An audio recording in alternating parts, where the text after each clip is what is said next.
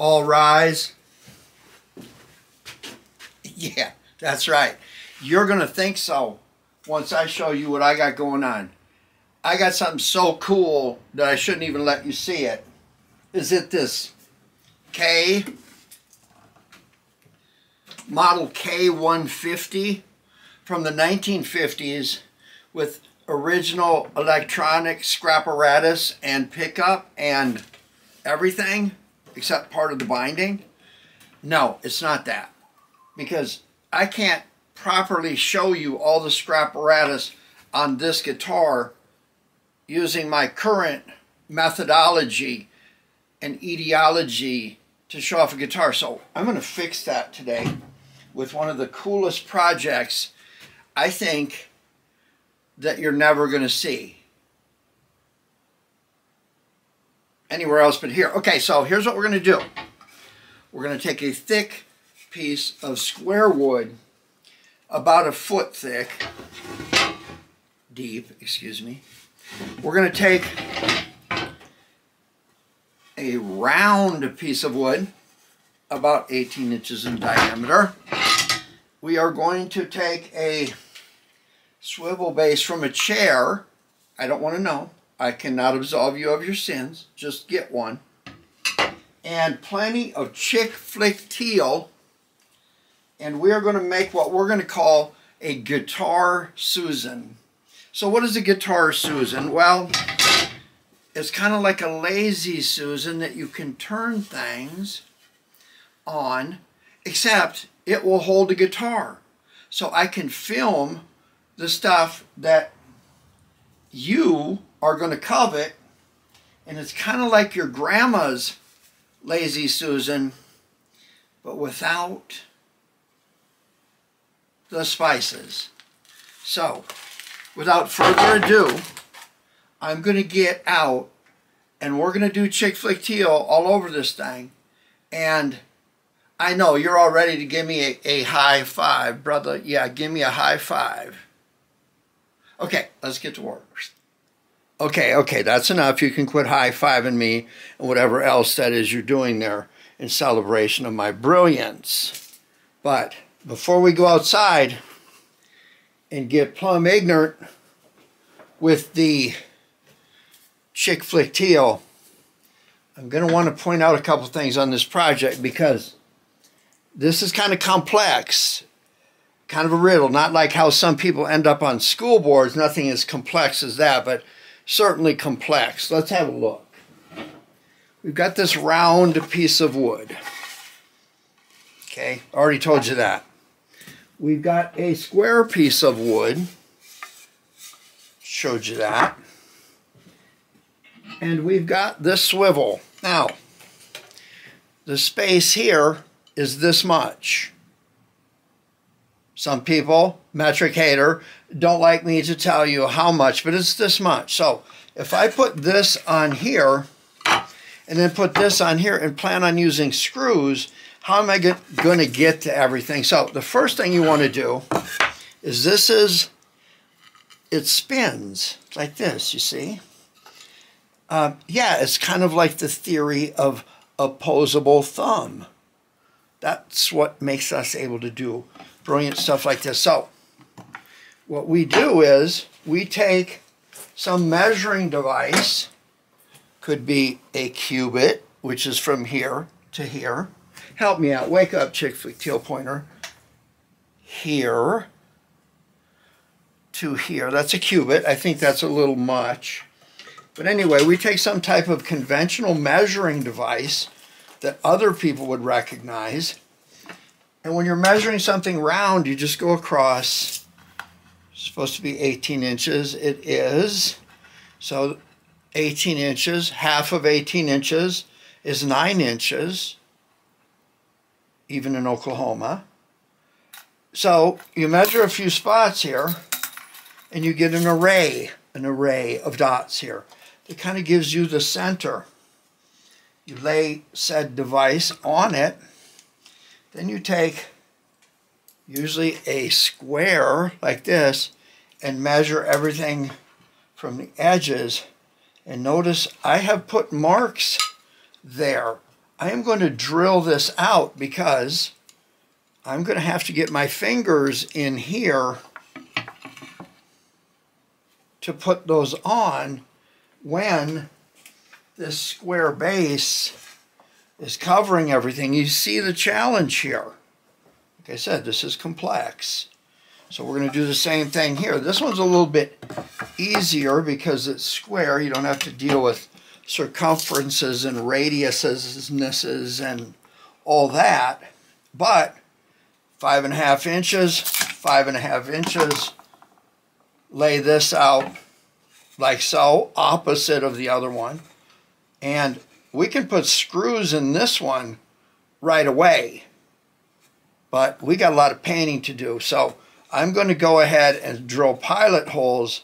And on this one, I'm going to drill all the way through because I'm going to countersink these so they end up flush with the top. So I can put the things that make guitars stand up. You're going to be completely and utterly disamazed. So this is 11. I said it was a foot. Some people lie about size. No comment.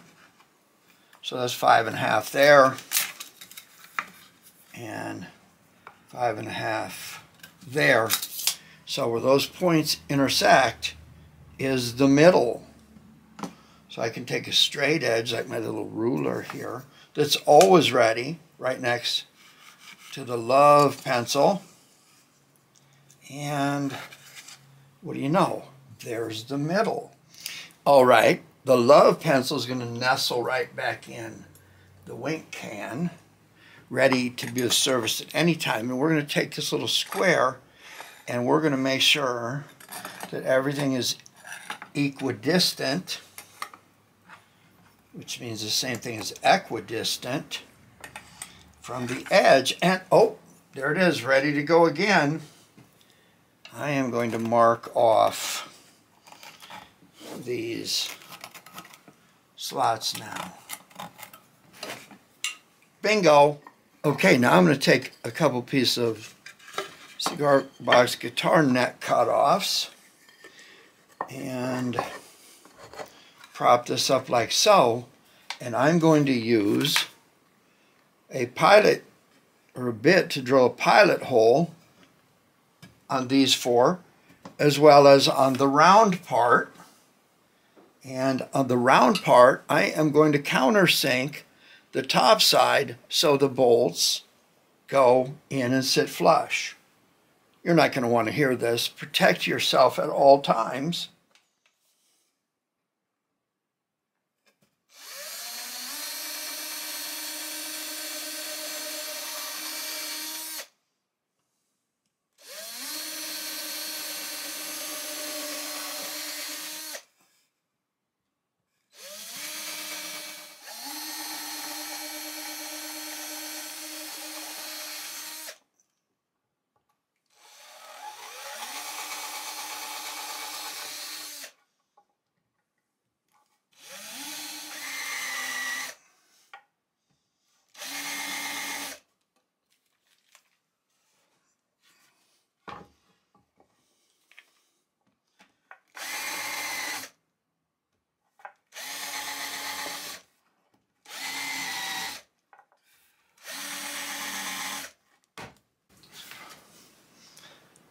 Yeah, high five.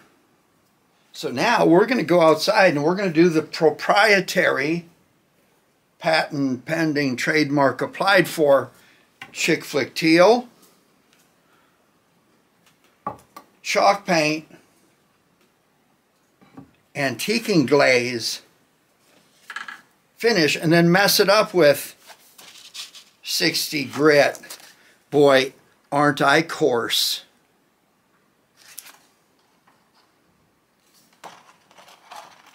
Works great for manicures. Okay, welcome to my partially hermetically sealed paint booth. In reality, there was quite a bit of analysis that went into this because there's just got to be the right amount of wind-borne dust and particulate to make this treatment look realistic and effective. I don't want the Guitar Susan to look like Worm's first day. So without further ado,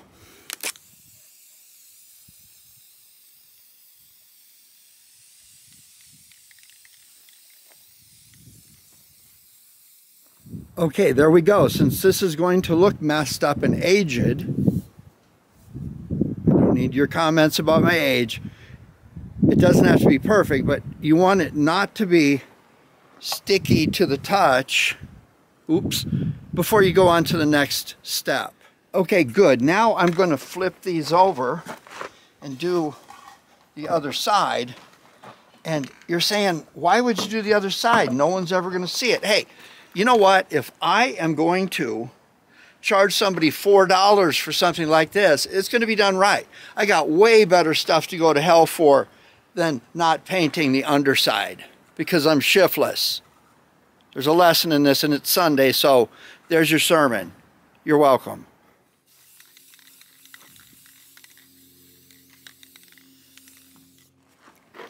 Okay, next step is we are going to loosely coat with chalk paint, following the grain. Notice the technique. We're going to sand most of this off so it doesn't have to be perfect.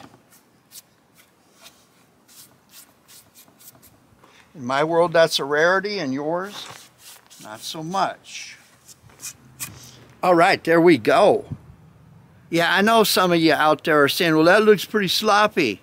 Well, you know what, Shell Answer Man? You should get your own channel, but this, I meant to do that. Okay, the next step is we are going to use some antiquing glaze. We're going to go right over the chalk paint like this. Yeah, I'm using the same brush. It's not like this is going to be perfect. Now, you want to remember that this is a glaze. And so, once you get it on, what you are going to want to do is you're going to want to take a piece of paper towel and wipe it off quickly. Quickly, ladies, quickly. Okay, once this is dry, you want to take some 60 grit sandpaper and rough it up, especially where it looks like it's been touched or where there would have been some wear on this thing. You certainly do not want this looking like an Easter lily or a poinsettia. You're not one of those people that shows up to church 2 times a year with your brand new came apart store-bought outfit on, and then we don't see you the rest of the year, right? Okay, rough it up good. I don't want to reveal my technique. I don't need Martha Stewart and people like that stealing my work.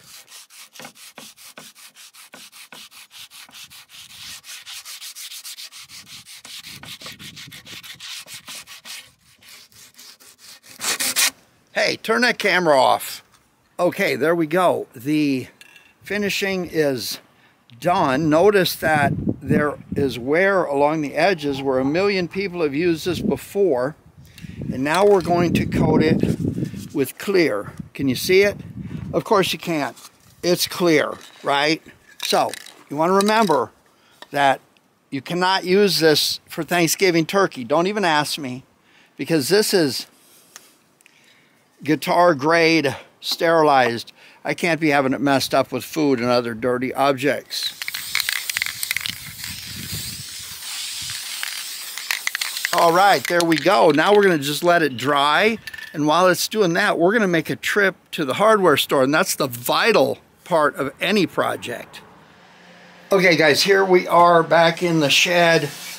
It's puzzle time now. And I spent some time at the hardware store measuring things because these two fit together.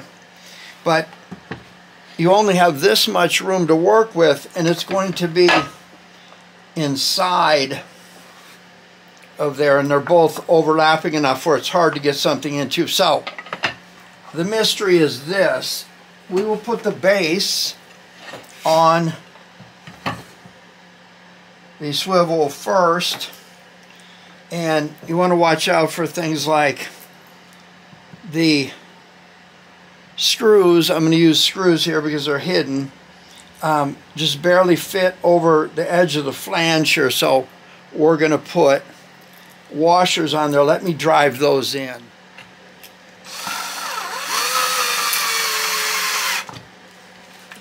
Now you'll notice that I didn't tighten these up until I get them all where I need them to be, and then I can finally tighten them up.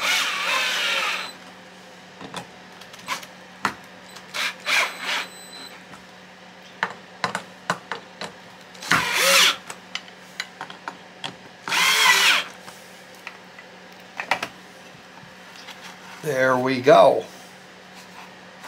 I want to turn it like this so they're not over each other. That'll give me a little bit more room to work.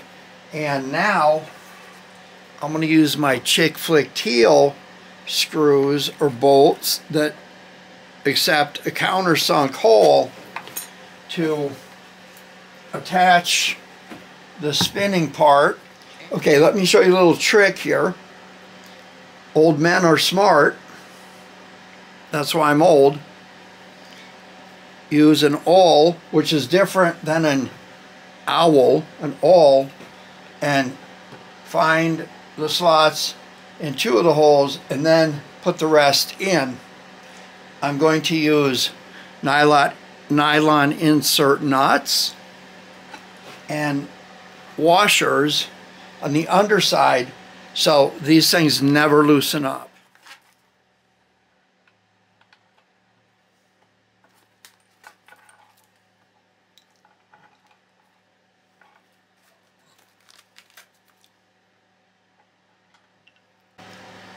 Bingo. Now I just have to fish around and put a washer and a nylon insert nut on each of those. Back them up with this little crescent wrench and I am good to go.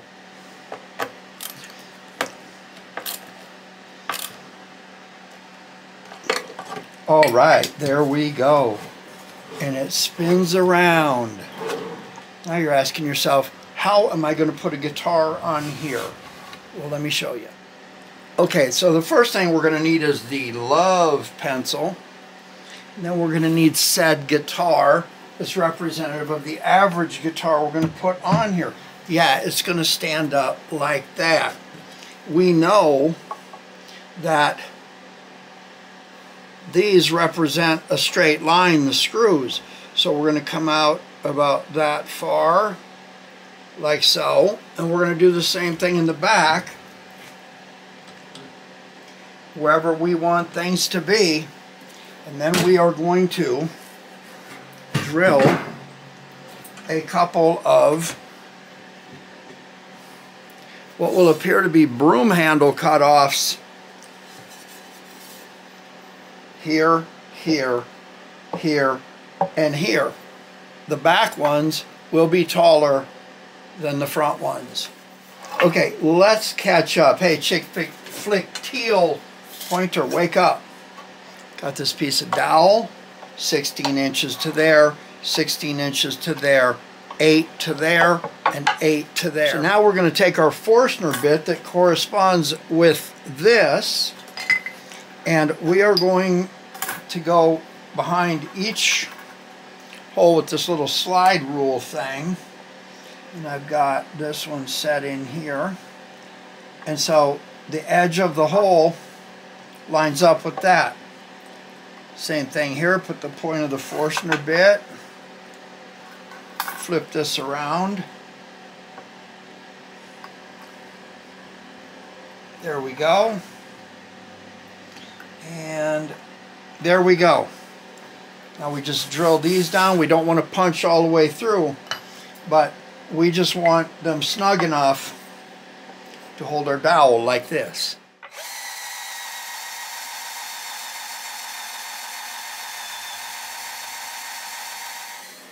All right, get the spices off of the guitar, Susan, but a little bit of aging to do on the uprights. You know, it's everything I thought it would be and less. Here, let's take this beautiful specimen here and show you what's going on. Oh yeah, ooh ah, right? What did anyone do before this thing came along? You know what?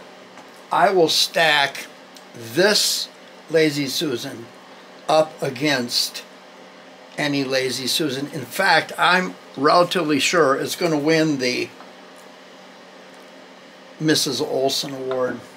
That's right. So, hey, give me a like, give me a thumbs up, and we're going to see a really cool guitar come into play. But whether you like me or not, I certainly deserve a high five for this one. Hit it, bro. Yeah, high five right here. Go ahead. It's all right. Everybody else is doing it except you.